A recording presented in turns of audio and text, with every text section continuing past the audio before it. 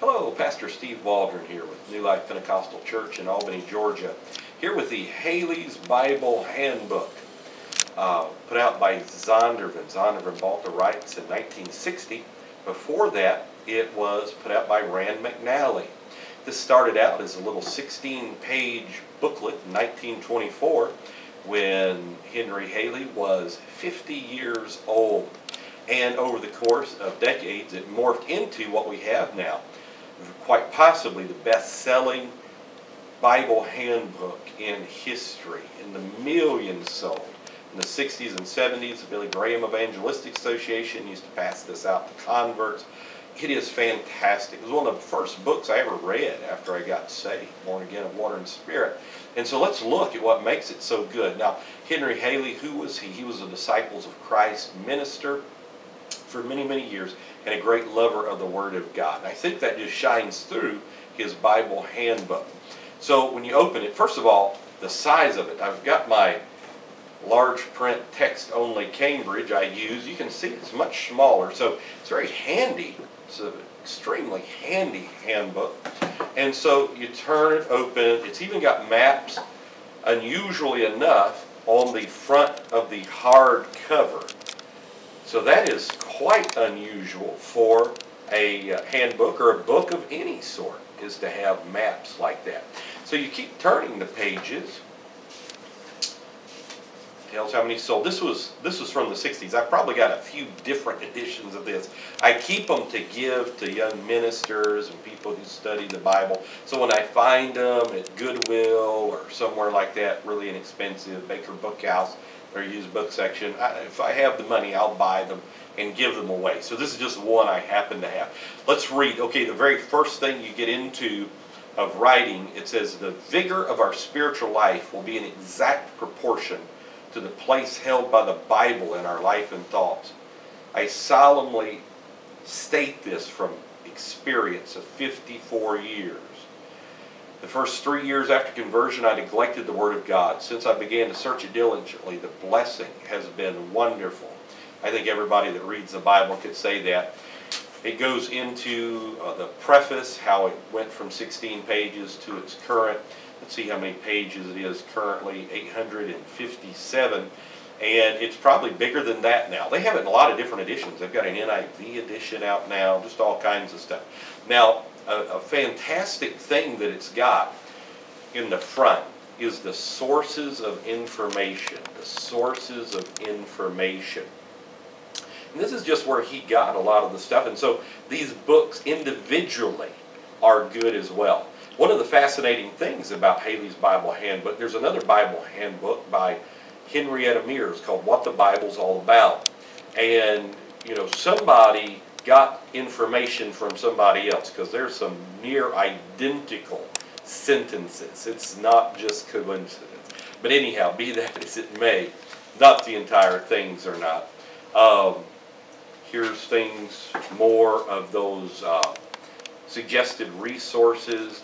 Fantastic stuff. And a lot of this stuff goes out of print. So it's neat for researchers. You don't want to be trapped in your current dispensation when you're doing research. What may have been common knowledge 50 years ago may have been out of print for 40 years, and you may not know it. So history is written by the victors, all kinds of things such as that. So it's good to know these things, like Cambridge Medieval History, Cox's Ante-Nicene Fathers. I would assume that's author Cleveland Cox. Creighton's History of the Papacy. Duquesne's Christian Church. Fisher's History of the Christian Church. Fisher's Outline of the General History. Fisher's The Reformation. Freeman's General Sketch. Hurlbut's Church History. Hurst's History of the Christian Church. Jennings' Manual of Church History. Kidd's History of the Church. Lindsay's History of the Reformation. Kurtz's Church History. McLaughlin's Church History. See, a lot of these are not in print currently, so just valuable sources of information. Then it has a table of content, photographic information. He's very big on archaeology. That's scattered throughout. One of my first passions, I went on to teach biblical archaeology at a college level, was birthed from Halley's Bible Handbook. and even began a degree program, never finished it, a doctor of philosophy in biblical archaeology. So notable sayings about the Bible. I love this.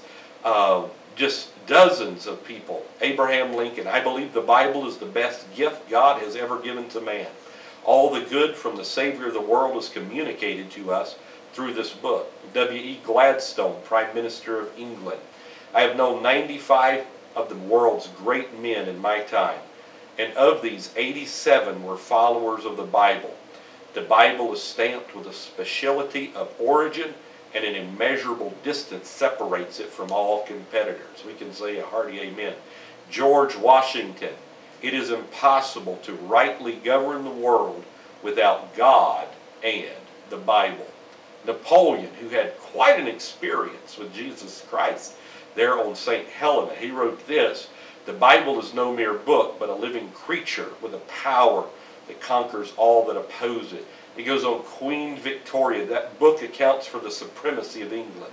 Daniel Webster, Thomas Carlyle, John Ruskin, Charles Dana, Thomas Huxley, W.H. Seward, Patrick Henry, U.S. Grant, Andrew Jackson, Horace Greeley, Robert E. Lee, Lord Alfred Tennyson, John Quincy Adams, Immanuel Kant, Charles Dickens, Sir William Herschel, the great scientist, Sir Isaac Newton, Goethe, Henry Van Dyke.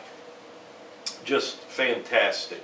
And maybe that's not dozens, maybe it's a little over a dozen there. But Christ, the center and the heart of the Bible. I love how this starts.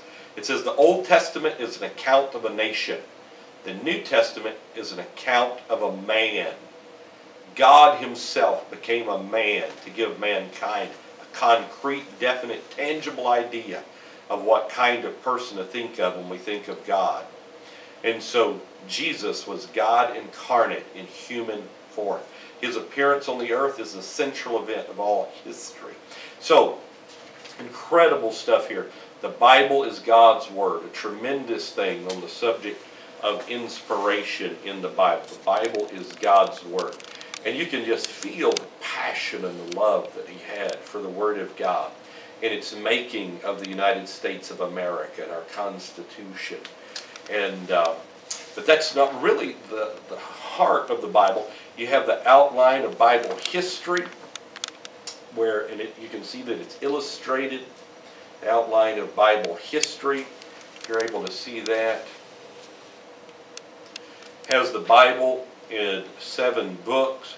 The subject or leading thought of each of the 66 books of the Bible. The relative size of the Bible books. The 3 basic thoughts of the Old Testament. God's promise to Abraham. God's covenant with the Hebrew nation. God's promise to David. 3 steps in progress of Old Testament thought. And then on and so forth. Has important Old Testament dates, important Old Testament time periods, approximate values of Bible weights, monies, and measures. And the dates would follow basically James Ussher's chronology.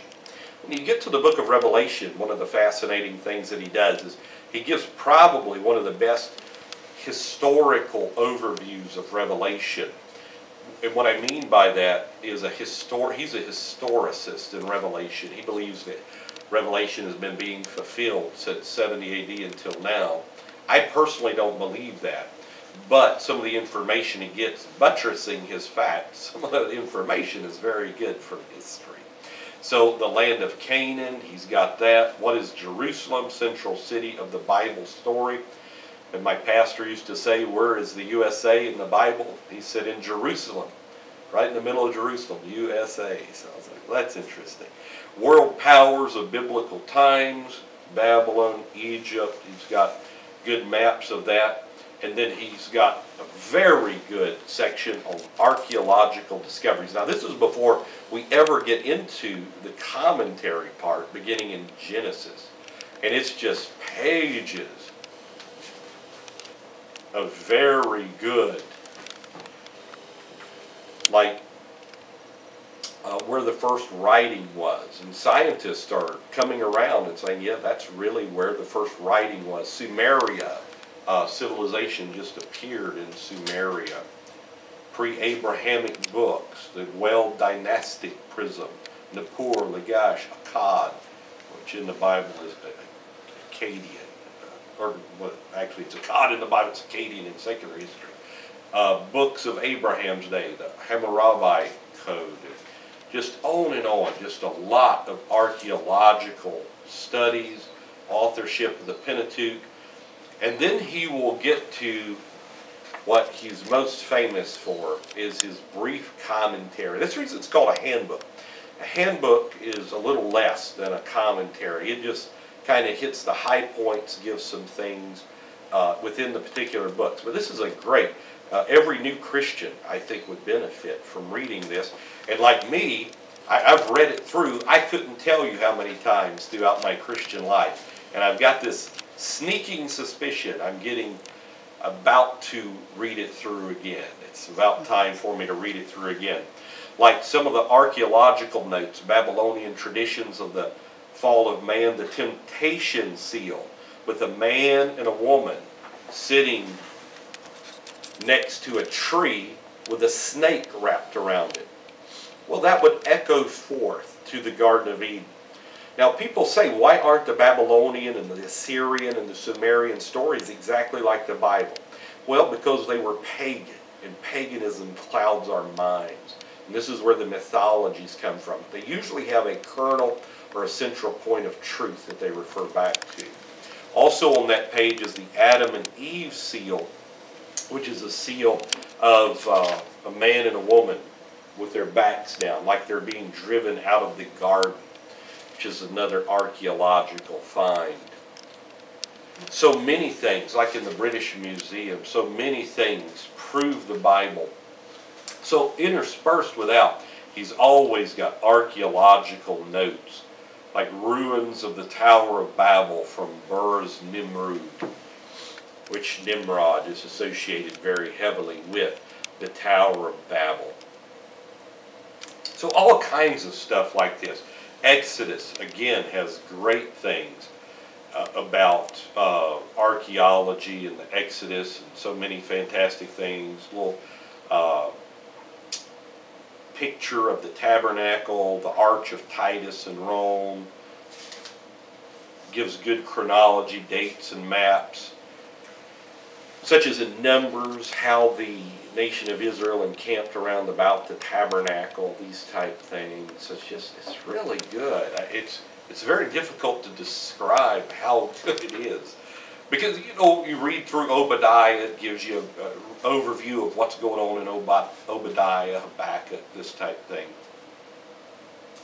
And then he's got messianic strains in the Old Testament, foreshadows and predictions of the coming Messiah, such as the seed of woman, Abel's offering, the call of Abraham, Melchizedek.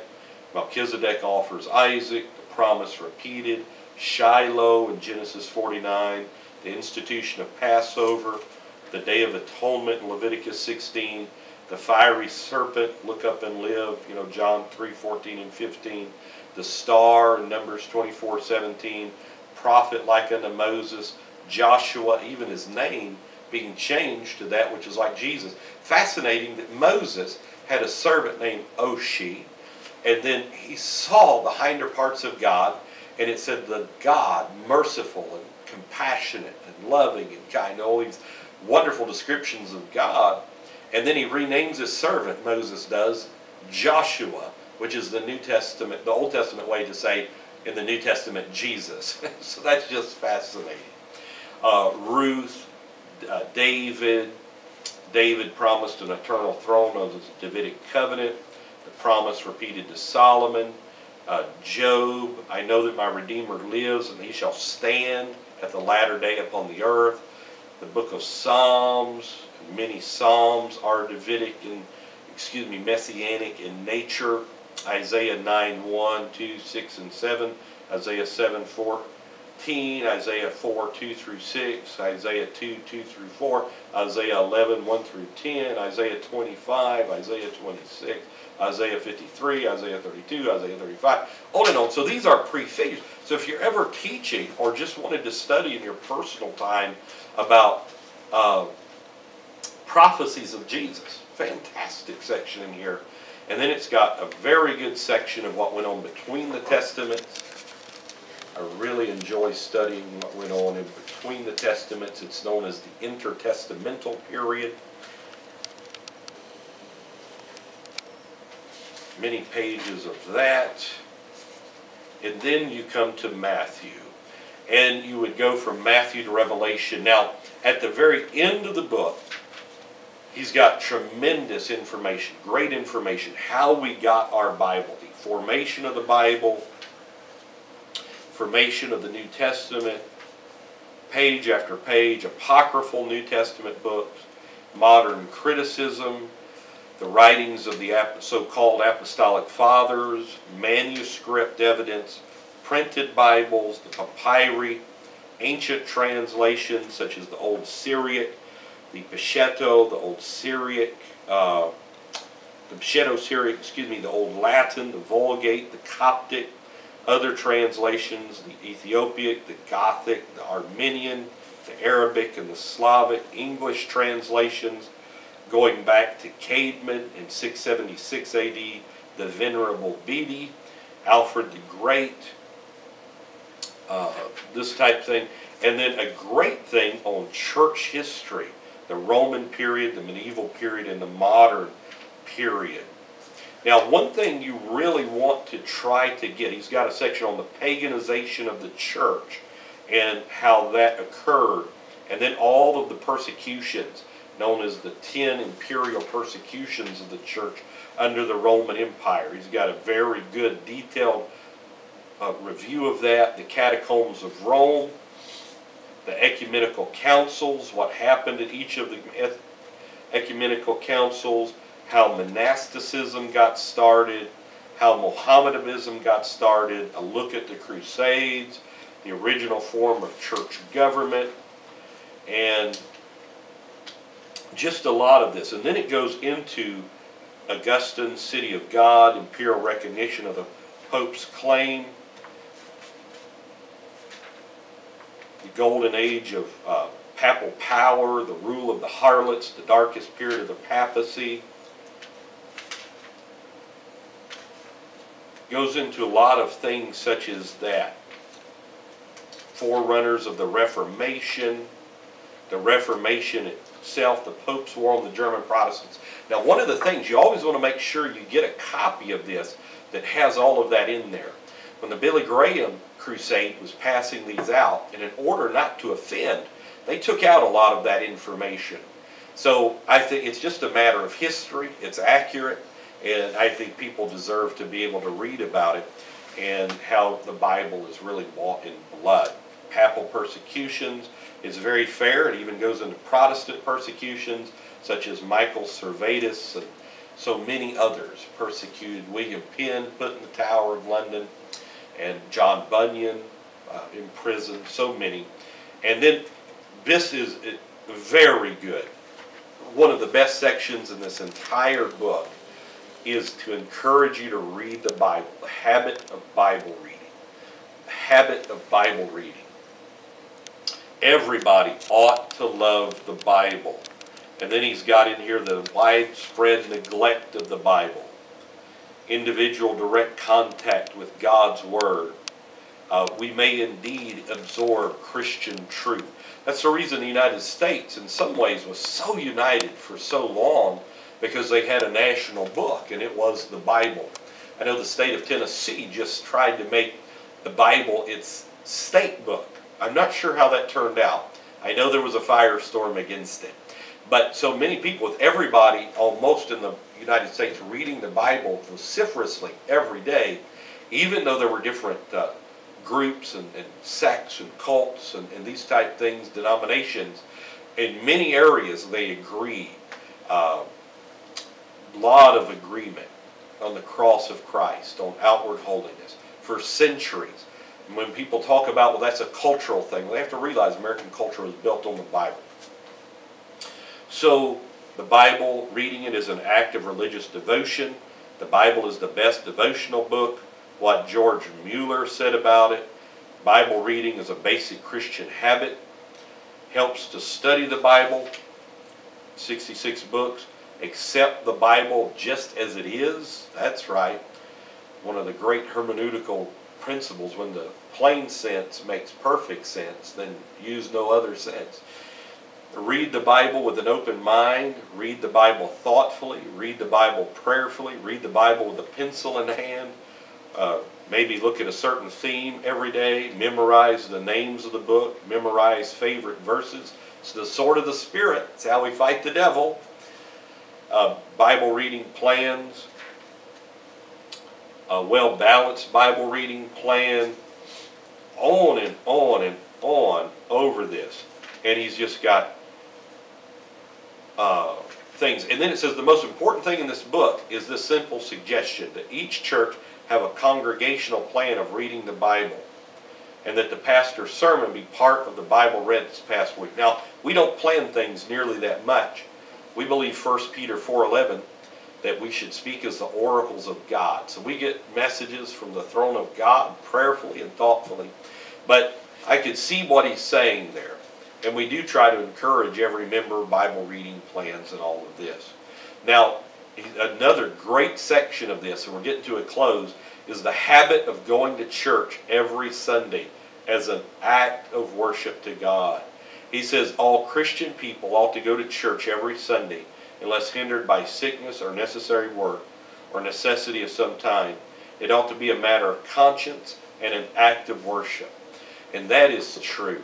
People who go to church lead healthier, happier lives, and it's just a fact. In the United Kingdom, church attendance is cratered.